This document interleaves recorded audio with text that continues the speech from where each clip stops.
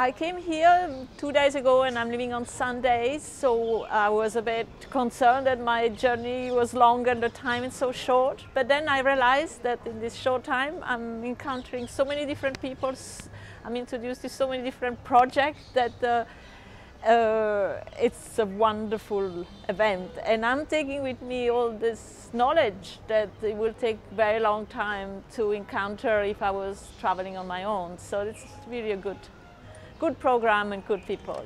I'm an architectural photographer, so I'm delighted. Finally, we're giving us a nice platform to talk and to reflect on our role and our limitations and what is photography nowadays. So it's really beautiful to be able to share this idea, not only with colleagues, but with architects and people from the field. So no, it's a nice theme.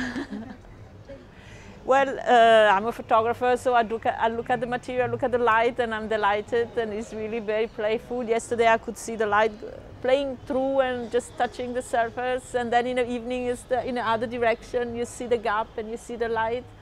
So I think it's very playful, and it's like a box of a camera, it allows lights to come in, and so it's a very nice analogy. I like it.